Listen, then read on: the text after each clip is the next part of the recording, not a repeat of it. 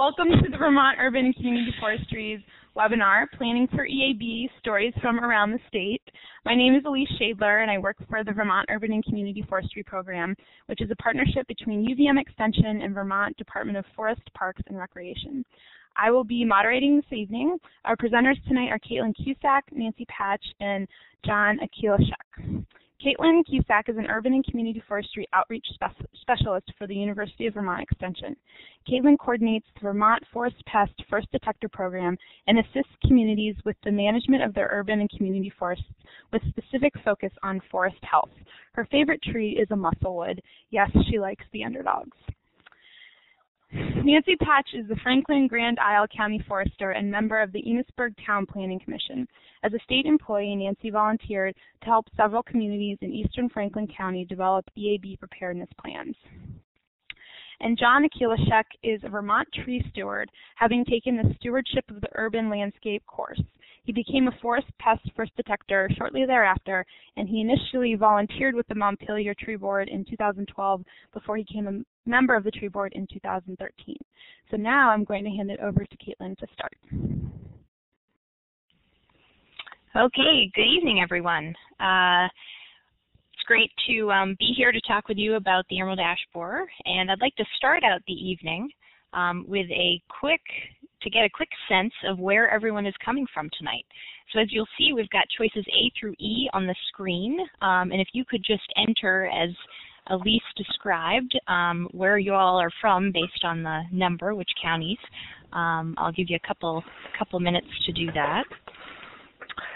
And if you haven't found it already, where you can find the letters to indicate your choice is on the row where on the top part of the participant chat box panel.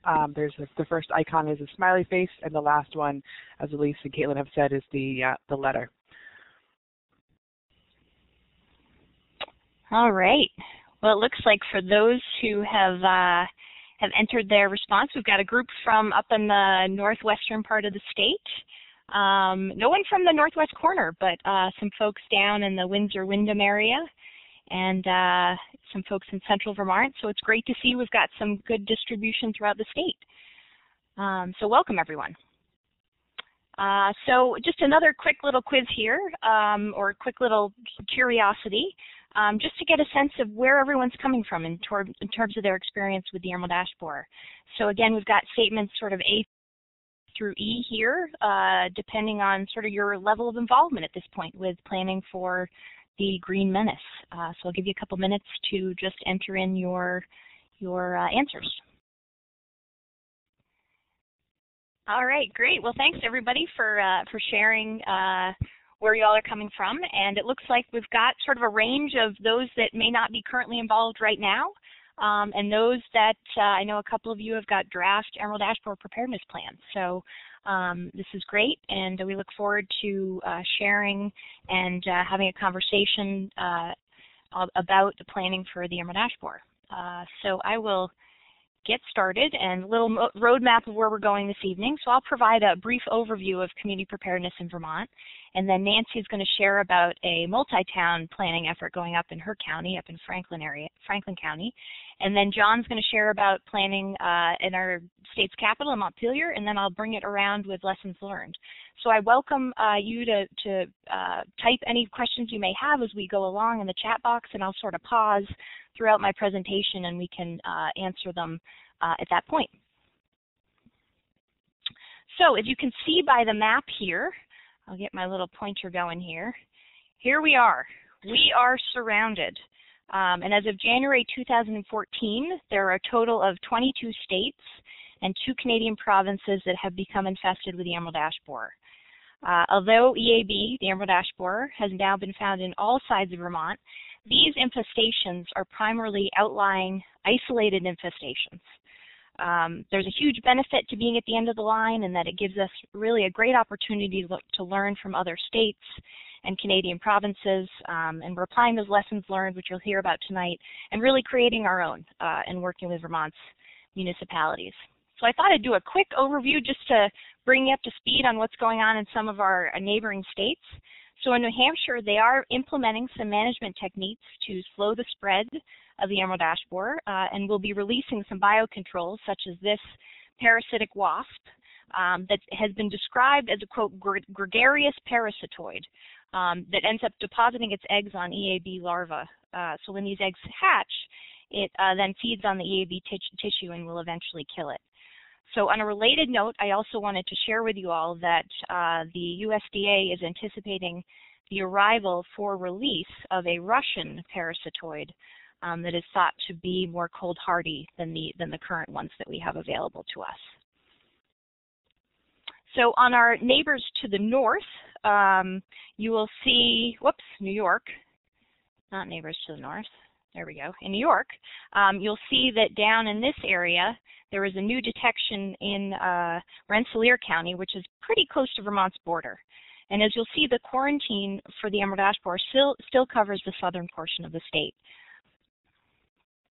Quick update on New York. And then finally, here we go, our neighbors to the north.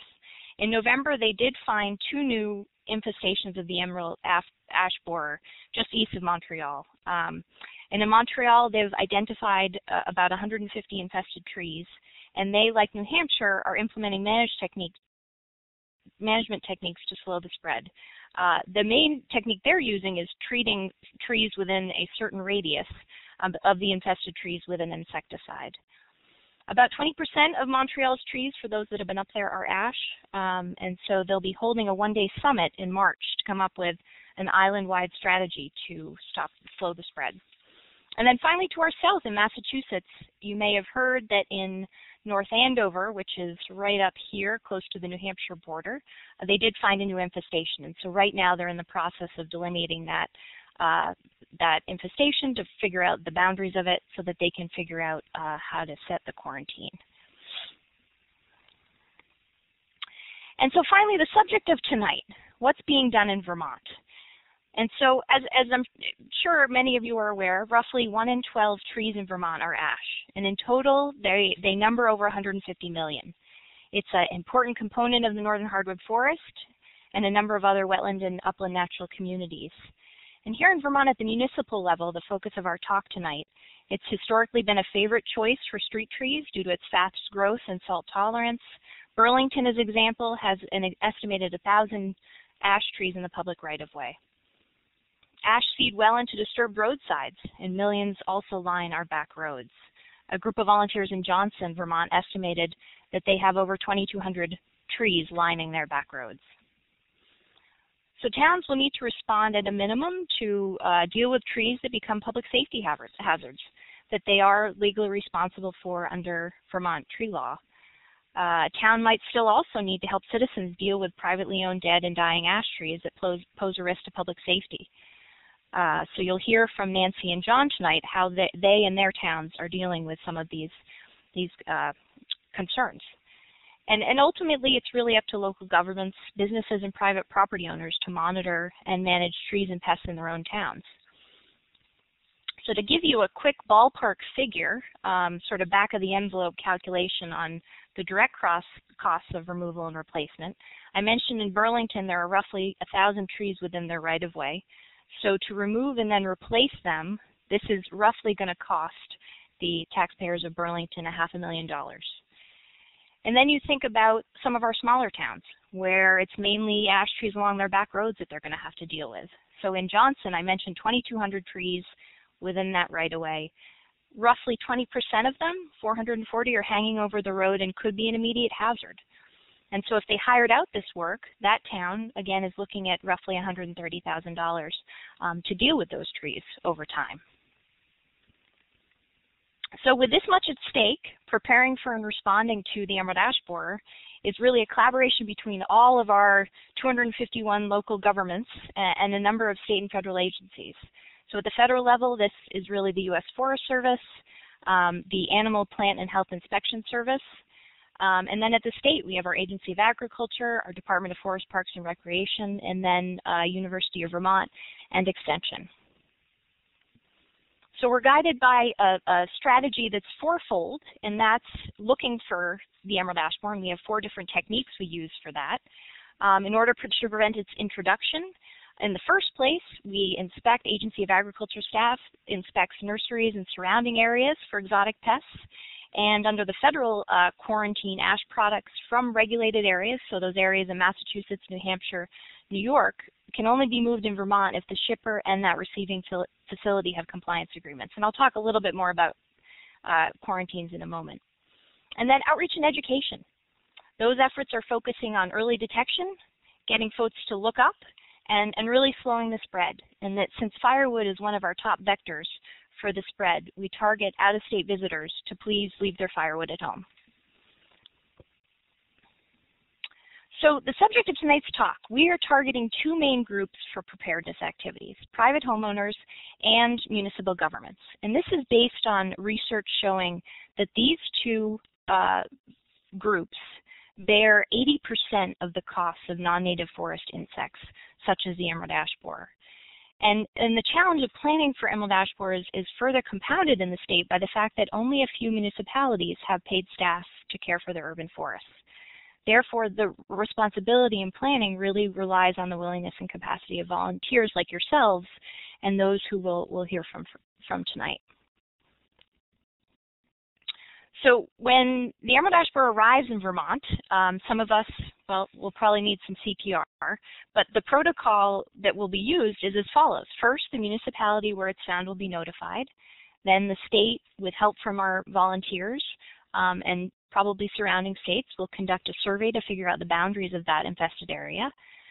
We will put a quarantine in place, which I'll discuss in a moment, and then towns will start dealing with some of those hazardous trees, and that's either treating high-value trees or eventually dealing with those that are infested.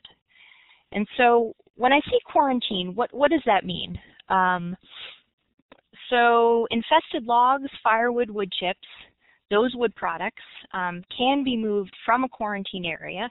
So for example, Merrimack County, New Hampshire is a quarantine area due to that detection there.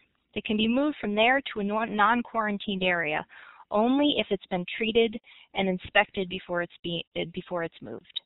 For example, in order to move firewood outside of a quarantine area, it must be heat treated, and the wood temperature must reach a certain temperature for a certain period of time. So heat treatment chambers or kilns need to be certified by the federal agency in charge of that. Furthermore, another thing that how the quarantine affects us, that wood cannot be moved during the flight season for the emerald ash borer, so that's May through August. And so all of these certainly have significant impacts on members of the wood products industry. But the point of them is to really slow the spread of this pretty damaging insect. So I just want to take a minute and check in to see if we have any questions that have come up. So let's see. In the chat box, I see one from Ken. Is the D hole usually visible from the ground? So what Ken's referring to is one of the signs and symptoms of the emerald ash borer is an exit hole that's B-shaped. And usually the insect will attack the top of the tree first. And so you're only going to really see that exit hole up close when it's a pretty heavily infested tree. Binoculars, I don't know if, I'd put it out there that I see Jim Esden and some other staff who have done some of this. I don't know if binoculars in some of these areas you'd be able to even see these holes. They're 1/8 of an inch, so it's pretty impossible. So yeah, Ken, hope that answers your question. Thanks for that. So Kate and Elise, any other questions that sort of came up? Yeah, it looks like Michael had a question about enforcing the quarantine and how that'll be achieved. Yeah, thank you. So the quarantine is that, so initially, the quarantine is eventually up to the state of Vermont to enforce. In the meantime, before that happens, the federal government manages that quarantine, but it is the state of Vermont that enforces it. And how? Well, right now, the Department of Forest and Parks has been doing a lot of outreach and education to the forest products industry about that. And so it's really, the enforcement is in developing those compliance agreements with those, the sawmills and other wood producers. All right. So, Michael, thanks for that question. So I'll keep going. Let's see. So we're encouraging municipalities to develop a preparedness plan. And as we mentioned, the city of Montpelier and there are 3 other communities have already developed one of these plans. And it outlines that town's goals and objectives and the actions that they will take to meet the current or anticipated impact of forest pests such as the emerald ash borer. And communities in Michigan, Ohio, and other states have already developed preparedness plans, and we've used these examples to create our template for Vermont. And the preparedness plans will allow you and your community to answer many of these questions that are up on the slide. So the key components of these plans are an executive summary, and this is often the only thing that most select board members and town leaders are really going to have time to read. And so this summarizes your findings and recommendations. Hartford has a really nice example of how they summarize their ash inventory data, not only for the back roads, but also their village trees. And then the management recommendations and preparations and actions, that will cover, everything from which significant shade trees you want to treat and the process for doing that, to where you're going to and how you're going to utilize some of this infested wood from the trees that are going to come down, along with any policies such as tree ordinances that we'll hear from Nancy about. And so planning, in many ways, gives the town more management options. For example, if you do have a significant historic ash tree in your town center, I know there's a really beautiful one that many folks often mention on Route 7 in Rutland, they need to be treated ideally before it's attacked by the emerald ash borer. And so, important to identify those trees, have a public discussion about their pesticide use, budget for it, and really monitor for EAB so you know when to treat them. It'll give you more utilization options. There are fewer options from dead trees, which can eliminate the potential income to offset those costs. It will allow, ideally, a community to save money or spread those costs out over time, and that if you are able to find other ways to utilize those trees, it could help offset the costs. You have time to coordinate with other towns for sharing equipment, prearranging contracts, seeking grants, or raising money. Dead trees are certainly more hazardous. I know that arborists and tree workers will attest to this, to work with and have a tendency to shatter. So it will cost you more to take down those trees than when they're live or dying. And then finally, experience in other states has shown that communities that don't prepare are really rushing at the last minute to deal with some of these, replacing these lost trees, which that really compounds the impact significantly when you lose some of those trees in your town centers.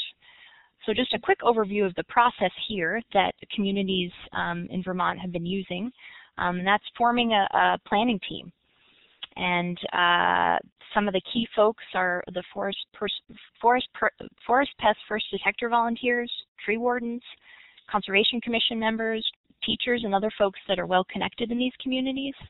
And then to bring together a group of those folks along with other larger group of stakeholders to have an informational meeting. And staff are available to come and speak at those meetings. Recently, the Danville Conservation Commission hosted an information meeting where over 45 residents from surrounding towns attended. And then at all parts throughout the process, the communities have found that briefing the decision makers has been really important to bringing them up to speed on the issue.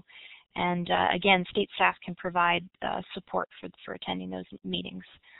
And then, of course, a key component, what's the potential impact? So doing a quick inventory of your community's tree resource. And then looking at assessing your community's level of preparedness and prioritizing what action steps need to be taken to prepare that community. And finally, formalizing that action into a plan and having it adopted by the town's decision makers. So now you see in the sort of the darker blue, we have about 21 communities in Vermont actively planning for the emerald ash borer. Middlebury, Hartford, Brattleboro, and Montpelier were some of the first communities to start planning about a year ago. And all these 21 communities are in various stages of development of that EAB plan. 4 communities, Hartford, South Burlington, Rutland, and Montpelier, have completed a preparedness plan. while others are working on or have wrapped up their ash tree inventories, and others are just starting and have just held the public information meeting. So I'm going to turn it over so you can hear from the front lines from folks, John and Nancy, what they've been doing working with their communities and lessons they've been learning. So Nancy, I'm going to turn it over to you now. Thank you, Caitlin. I'll move on to my slides. And as the Franklin County Forester, I volunteered to help a number of communities in my county, and I actually also am a member of the Enosburg Conservation Commission, so it worked out real well for me to help Enosburg as well.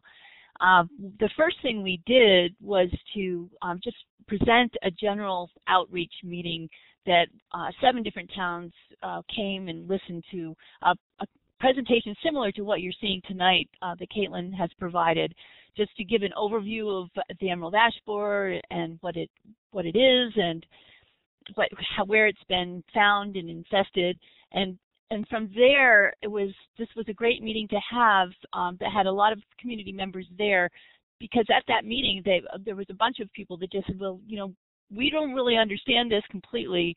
We are a little bit afraid of doing this all on our own. So why don't people raise their hands that want to convene and work on this together? So what happened out of this initial informational meeting was that we ended up with a multi-town kind of task force that was able to work together, answer questions, give each other support. And it turns out that the 4 towns that were there were local towns. We had other communities there from further away, and so it didn't make sense for them to engage with us. But these 4 towns, Bakersfield, Enosburg, Fairfax, and Richford, all got together and decided to work on this together. Everyone also applied for the preparedness grant funding, and all have received $500 to help us out. So why did we determine that multi-town made sense? You know, we're able to share experiences and going forward with not only the inventory but putting the plan together. We thought we would also be valuable within our communities, because we were so close to each other. We're all contiguous towns, to have kind of the same message going out to the community. It made more sense that if someone lived in Bakersfield but they also knew people in Enosburg, that they were hearing the same things. So we thought that would be very helpful. We also thought it would be good to share the workload. Everybody's a volunteer out there, and there's limited time in our lives, so we could then spread out different tasks amongst the group, therefore getting a lot more done. Also, from my own standpoint, being a state employee and very engaged with this effort, I have limited time, so it was really helpful for me to be able to work with multiple communities at the same time. It just really raised the efficiency for getting preparedness plans in place. So this multi-town planning just made a whole lot of sense, and I highly encourage it for others who are just starting out.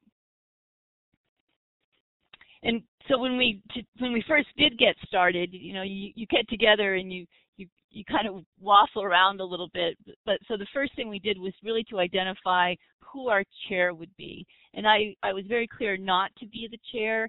As the professional advisor, I chose it would make more sense if someone else was doing some of those other roles.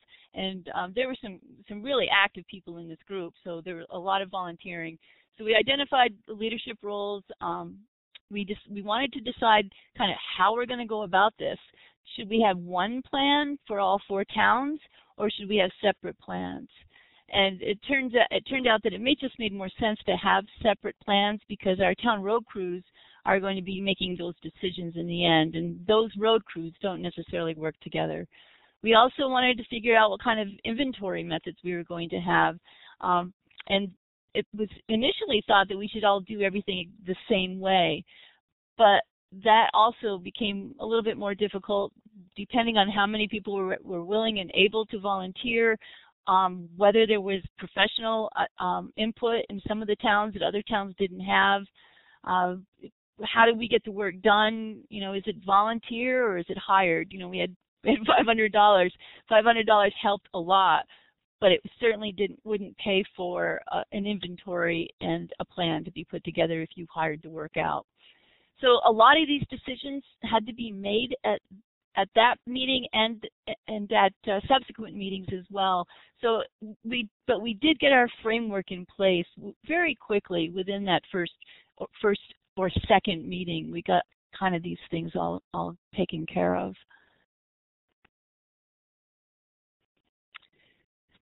The biggest piece of well, that may not turn out to be the biggest piece, but the biggest piece so far has been trying to figure out how to do the inventory of ash along the roadsides. We are all 4 towns very rural, so we really didn't have cityscapes to look at or parks. So we're really looking at town roads, and it's important, as Caitlin mentioned earlier, to start engaging the decision makers in your town really right from the start. And so we worked with the town road crews, with the foremen and the select board, even in the planning commissions in some towns got very engaged. Most of the volunteer efforts that were coming in from the communities came from the local conservation commissions. So Bakersfield, Enosburg, and Richford, the volunteers were really conservation commission members, so already part of the town government. Fairfax doesn't have a conservation commission, so their work really came from some volunteers that were pretty efficient in their own right. We engaged the Boy Scouts and some other groups to help. So we worked with the town to prioritize the roads. That was our first step. Now, we can't cover the entire town, or typically you can't with limited time and money. So we prioritized which roads were most important to take a look at. We determined which towns were going to do volunteer work or who was going to hire out. It actually turned out that there was mostly volunteer, but we had some absolutely wonderful intern help from the University of Vermont.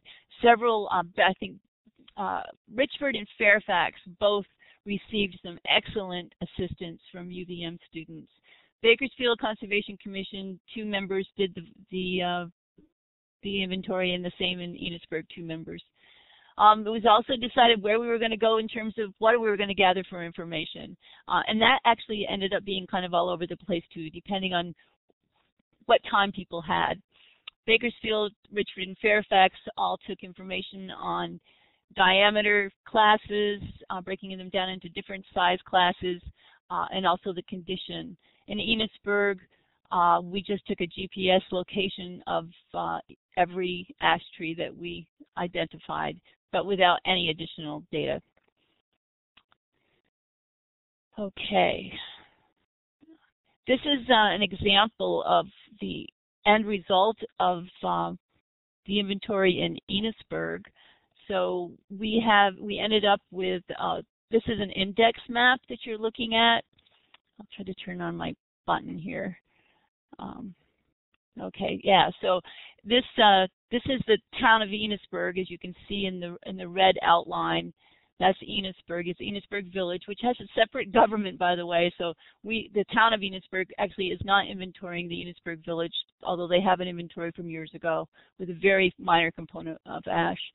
So in each of these insets, this is a separate little map that would be produced, and this is an example of one of those maps over here. So would be there's different scale maps depending on how intense the ash was found. This is one road that had the highest density of ash on it, so there's a number of smaller maps that are produced to show where the ash is, and this is one of those maps, and each of these yellow dots is an ash tree. They are numbered. We have a database. It's on GIS ArcMap, so there's a attribute table that is accompanying this.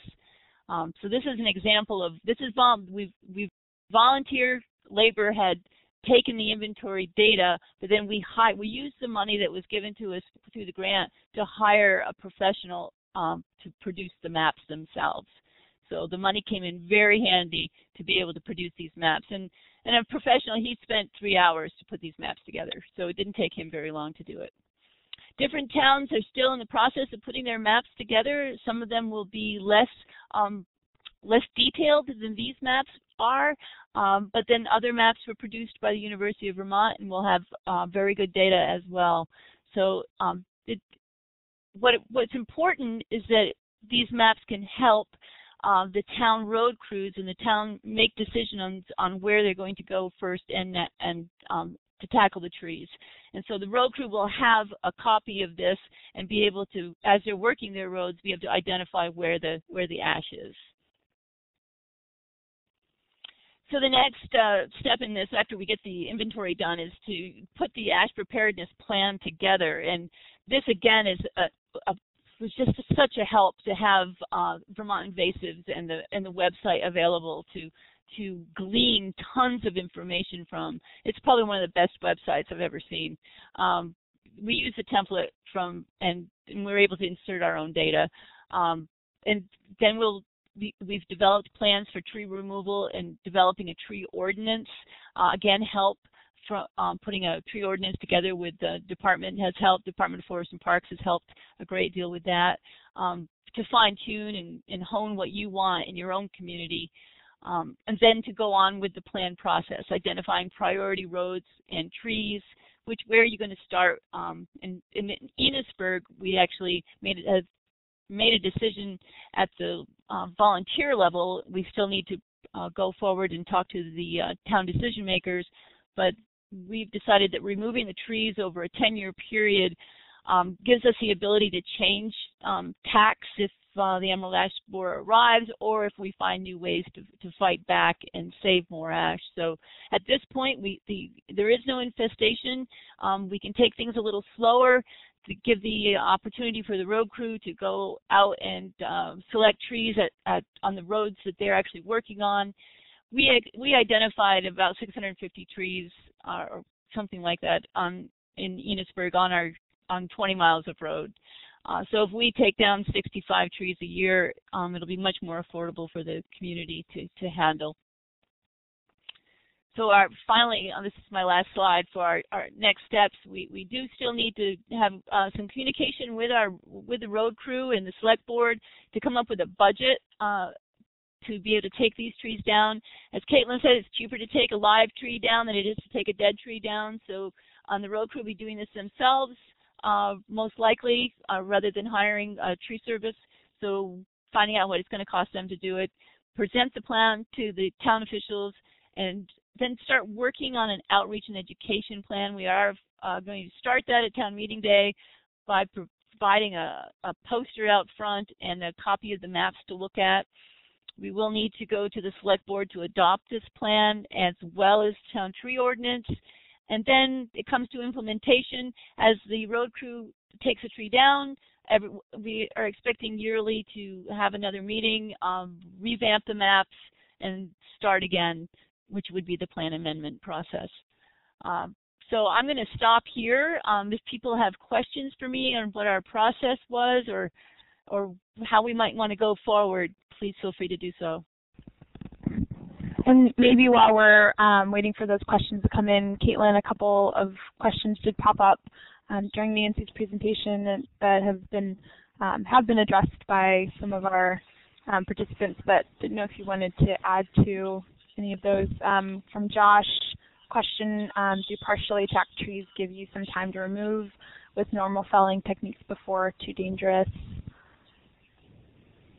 Yeah, thanks, and I just recognize, thank you, Lars. Lars is one of our Forest and Parks foresters who had answered Josh's question. So I'll read it to you all. Healthy ash trees can be killed in roughly 3 to 5 years. Lars, shared that in terms of becoming dangerous to drop, pre-existing factors could be, need to look at decay, poor architecture, that sort of thing. Before that secondary decay could become an issue in making that felling dangerous.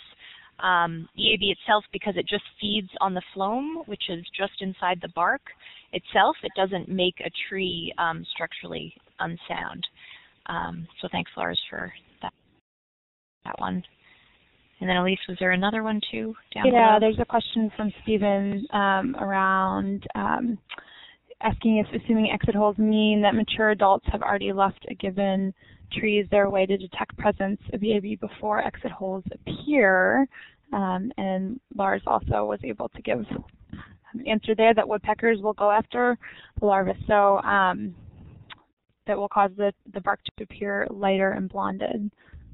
So you end up, there's on our website, VT Invasives, we have a woodpecker watch, and you can find there some pictures of what Lars is talking about in terms of that blonding, which is kind of strips of lighter bark where the woodpeckers have peeled back. And you also might see little excavation holes where the woodpeckers have been digging for that larva. So great. Thank you. And then I just also wanted to bring attention to Michael's a couple comments about students being great partners in this. You know, Nancy had mentioned working with some college students, but certainly 8th grade, middle school, even in Bennington, they worked with the elementary school to help with the inventory. So students are great partners in this. Has anyone raised as only trees at Berkshire Elementary School? Oh, I haven't done anything with the town of Berkshire or at the Berkshire Elementary School. I'm not sure. Are those the only trees that were planted at the Berkshire Elementary School? Hopefully not in with a new round of planting. I'm just not familiar with it. I can swing by there tomorrow though.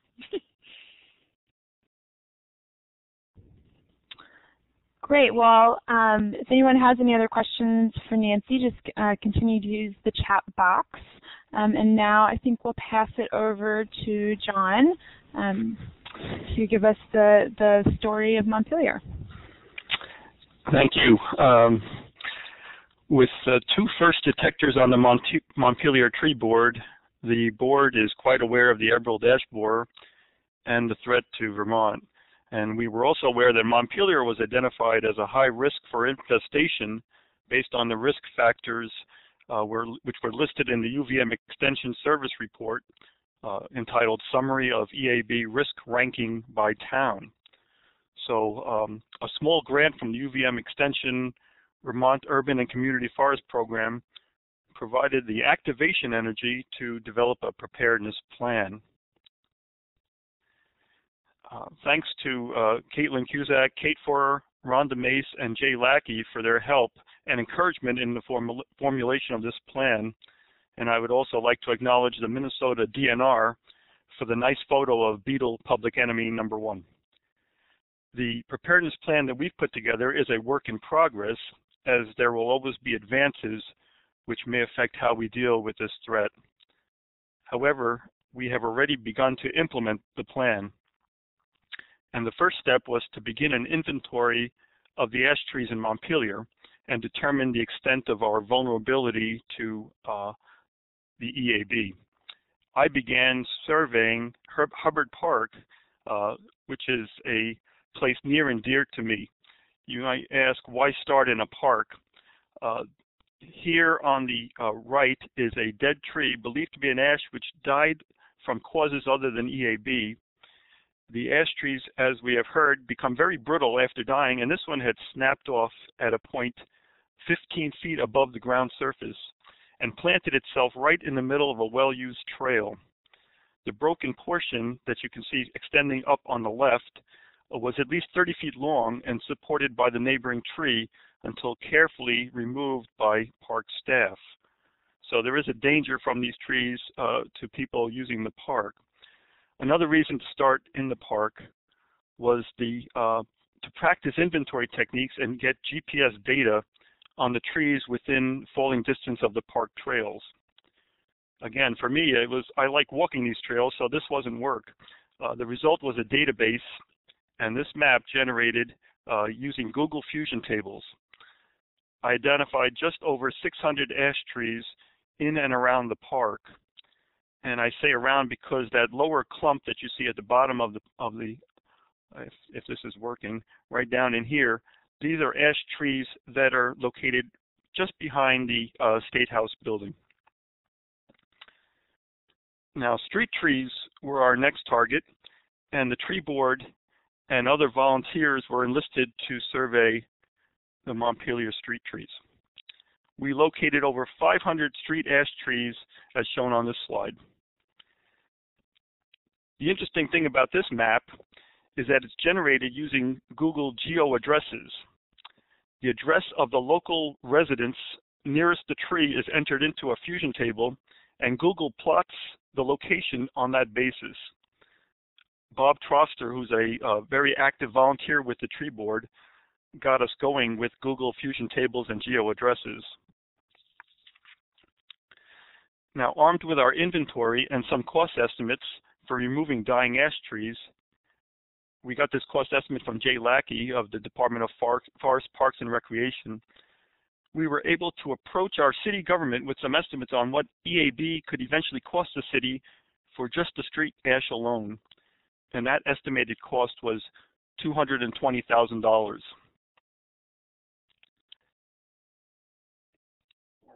We met with the city council and brought this sheet with us that that was intended to show them what our steps were in the plan for pre-arrival and post-arrival EAB.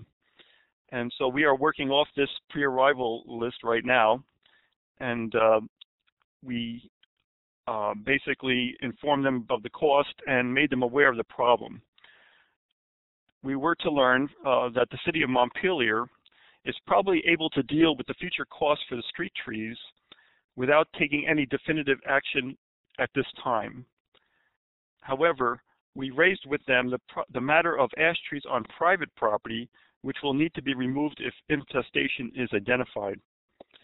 And although the tree board had recommended that it might be a good idea to establish a revolving loan fund for landowners who might not be financially able to deal with tree removal, the city council decided not to take any action at this time. Now, from my walks around the city, some ash on private property will require a crane to remove, and often there are other large ash trees present. So these removal costs can easily head up into the thousands of dollars. It will probably, unfortunately, it will probably take the arrival of EAB to get any serious discussion on the revolving fund idea. Moving forward, the tree board intends to get an estimate of the number of ash trees on private property by inventorying a randomly selected group of residential lots in the city and extrapolating from those lots.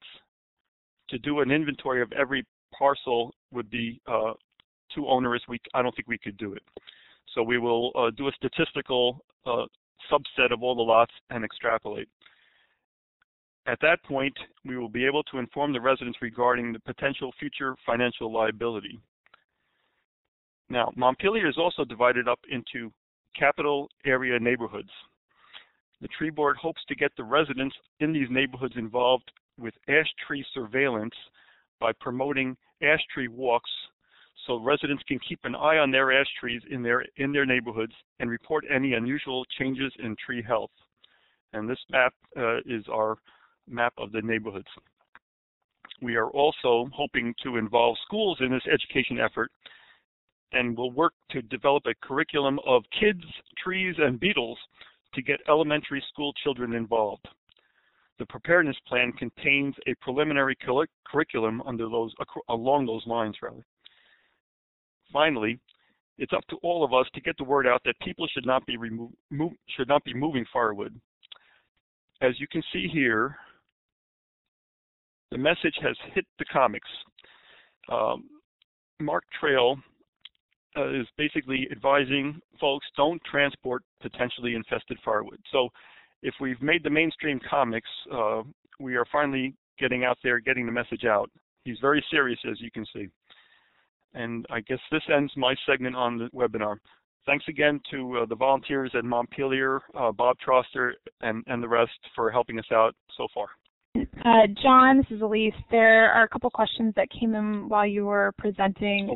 First from Ken, asking if the inventory that you guys did in Montpelier only counted 6-inch DBH in larger trees, or what was your criteria for ash trees?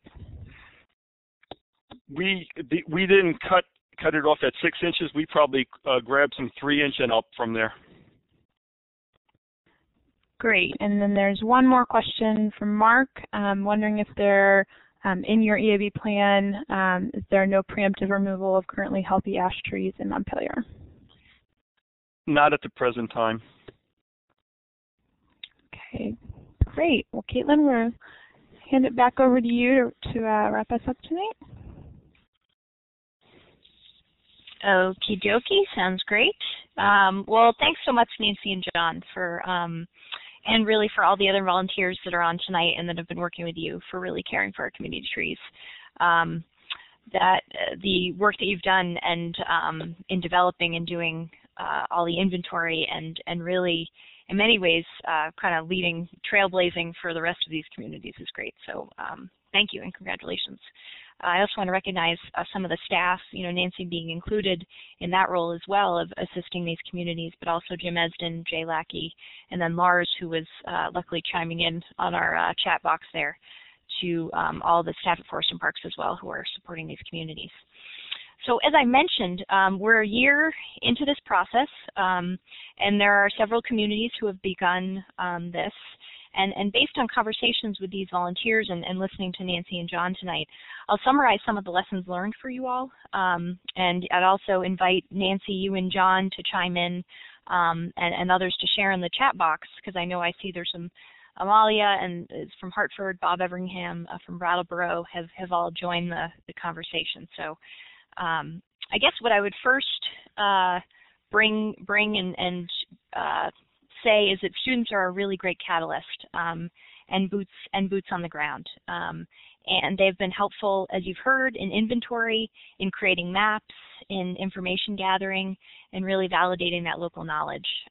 So for communities, Brattleboro, Hartford, and then you heard Nancy share about Bakersfield, Richford, and then Middlebury, Bennington, Rutland, Williston, and Essex have all actually worked with students to do their inventories.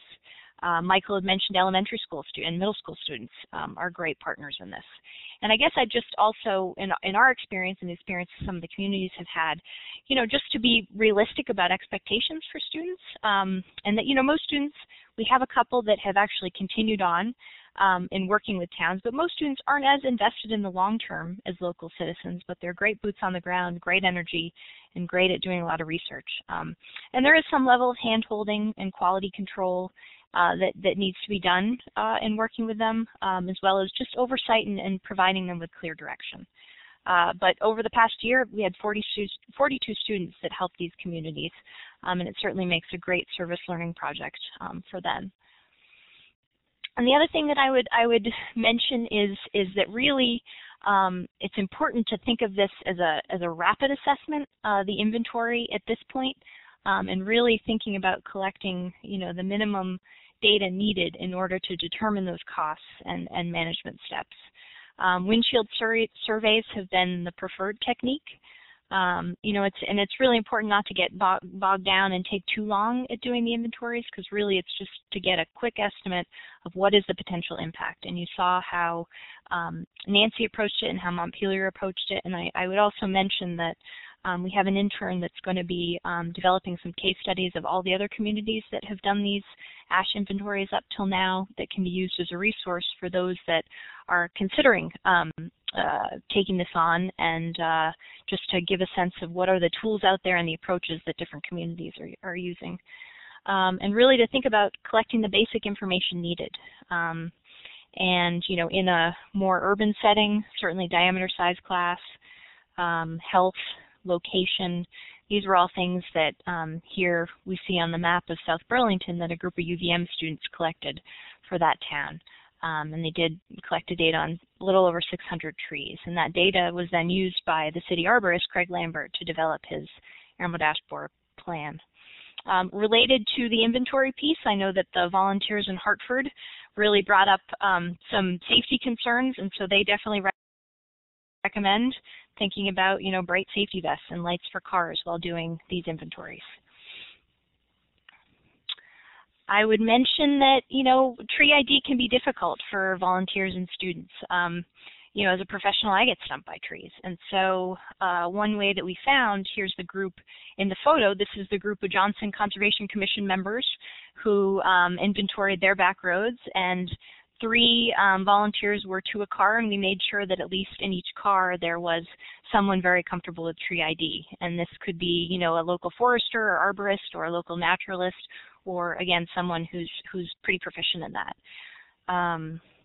Also, just really maintaining realistic expectations. I mentioned some of those expectations for students and volunteers, and also, figuring out the best way to engage staff who may have more technical expertise that can be of assistance in guiding your community and can help shepherd the process.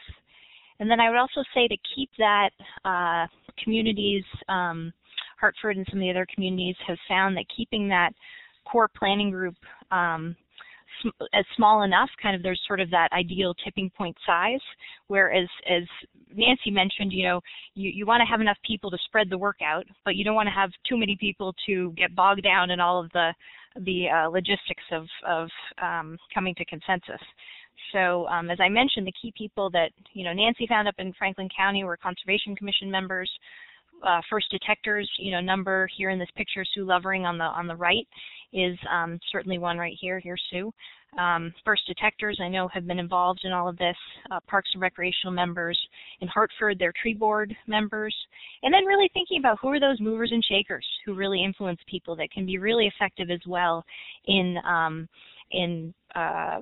the outreach and education piece. And so I would say, speaking of which, that really, as we heard from Nancy, is important at really all stages of that plan development. So in Hartford, their tree warden, first detector, and tree board members have featured pests in their annual reports, sponsored walks, met with their public work staff like Nancy had done in Enosburg to talk about the issue and talk about budgeting. In Richford, this photo at the top here, Annette Goyne, first detector and local teacher, enlisted to help the Boy Scouts to spread the word in their 4th of July parade. And here we have Bob Everingham, a first detector down in Brattleboro, who hung a purple trap in a high profile area. And I didn't include this photo, Bob, but there's a great one of him dressed up as an EAB in the Strolling of the Heifers parade. So again, here's just a couple of examples of great ways that volunteers are spreading the word in their communities. I would say, budgeting, tree management policies are, in the end made at the municipal level, but I think Nancy made a pretty compelling argument for how collaborating between towns it really is advantageous for a number of different reasons. For sharing resources, coordinating that message, that multi-town education, and eventually jointly fundraising, and really just sharing lessons learned and not needing to reinvent the wheel. Even from sharing how they were approaching their inventory to how are we going to deal with, the policies around removing these trees. And then, as I'm sure all of those who have been involved up until now, you're really being realistic about time and having fun with it. Particularly the education outreach piece can be a lot of fun. I know Sue Lovering in Johnson provides food and pastries at each meeting and event, so I'll throw that out there. When she holds a meeting, you're bound to have some delicious desserts. And I'd also share something that Littletree, a first detector in Hartford, noted in reflecting on his experience. He said, "I'm concerned about invasives taking over. EAB wiping out ash is scary. The planning process is not going to go fast. Be patient and chip away at it. Education is key and will be more and more important into the future." And so again, being realistic about time and really spreading out those tasks as Nancy recommended. And so I would just sort of end with the final lesson learned, and that's really that the volunteer first detectors and other local tree champions, conservation commission members have really been the critical factor in the success of that, and that it really depends on the level of local leadership and capacity to mobilize people and towns and their leadership into action. Many of you who have taken the first detector training will remember Jim Esden's statement that the X factor is you. So here I'll just share, this is the Hartford EAB planning group, Brad Goodkeep, Amalia Torres, Littletree, and who's missing is Linda Louzier and Claire Forseth, who were awarded this year the Vermont Tree Steward Volunteer Group Award for their work in planning for the Emerald Ash Borer. They now have a draft EAB plan. And then here on the right is Sue Lovering, who was awarded the Unsung Hero Award. And these are just two of many of you that really should all be recognized and have been instrumental for your work. So I just wanted to quickly share some of the resources that Nancy and John had mentioned using. So we have a planning worksheet right here that you can use it's available on our website, VT Invasives. We have tree policy templates, which can be used, and we can work with your community to develop a local tree ordinance. And then online there's also a resource toolbox that provides everything from inventory protocols to thoughts and things to consider in dealing with disposal and utilization of infested wood. And then we've got lots of outreach materials that you're welcome to use. Just give me a call and I'll pop them in the mail to you. This is a trifold card that not only shares information about the emerald ash borer, but also about that horrible pest, the Asian longhorn beetle, and the Haemophilia delgid. We have posters, tattoos, all sorts of fun things for you. And then Nancy mentioned that all the towns that she worked with applied for this $500 incentive. Hartford and several other communities have. There's still $3,000 left. So there's $500 available for 6 communities. You can apply online. Shoot me an email if you have trouble finding it, but again, it's on VT Invasives under tree pests.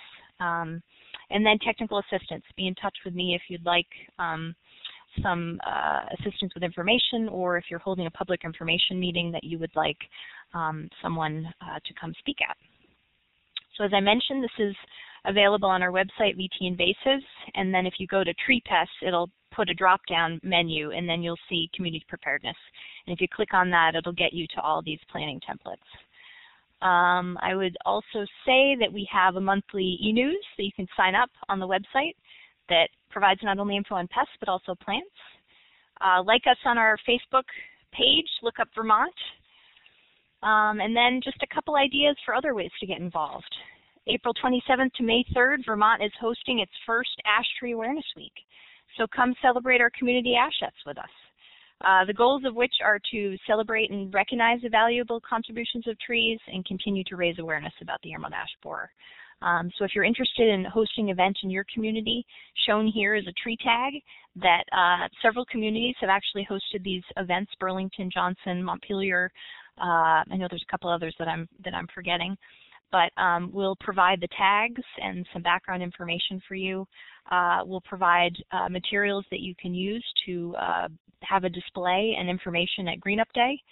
So again, be in touch with me if you're interested in getting involved.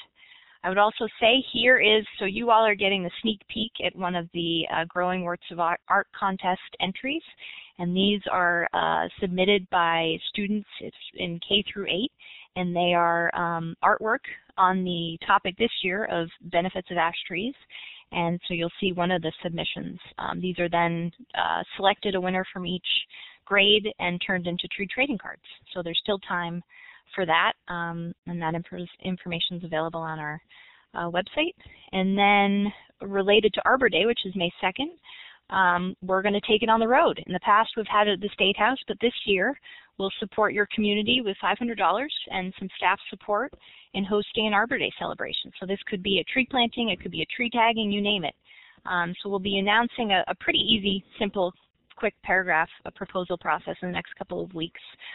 So we look forward to your thoughts. And then final thing I just want to mention is the state will be hosting a photo contest this March with the theme of #AshBenefits. And this is to really gather some great photos and stories of what ash trees mean to Vermonters. So stay tuned for that. And then the other thing that I would just reiterate is that we hope to have Nancy and John shared some of the tools and approaches that they took to dealing with the ash inventory, and so we hope to gather those stories and then the others from Brattleboro and some other communities of how they approach this and put that on our website. So I will sort of wrap up there and check to see if there's any questions that came in. Oh, nice, Kate. She's got the Facebook page link. Yeah, Caitlin, it looks like there's a question about growers, garden centers. Are they slowing down the sale of ash? Let's see. Growers, garden centers slowing down the sale of ash. From what I'm aware, not many garden centers are selling ash anymore. I know that the town of Heinsberg actually had, in a recent development, had some ash planted that one of our volunteers had noticed, but I think now most nurseries are not selling them anymore. And at one point I saw VJ Kamai, who's the owner of South 40, on the webinar. So I don't know, Vijay, if you have any thoughts on that from your. I know you've got a bunch of ash in your nursery that obviously are not sold. So if you have any thoughts on that.